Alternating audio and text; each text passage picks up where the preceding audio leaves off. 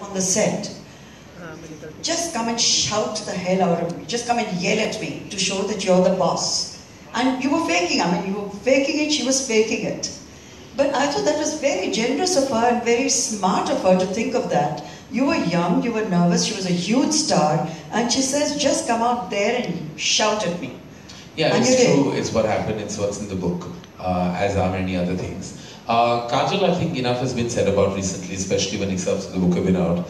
So I don't want to say any more about the fact that we had great history, and I want to remember just the history that we've shared. This is a moment in that history of nearly 25 years of a friendship. And yeah, sometimes chapters end, books end, relationships end. But yet, you talk about when you hugged Shahrukh at the Deepika's party, and suddenly, whatever tension there may have been,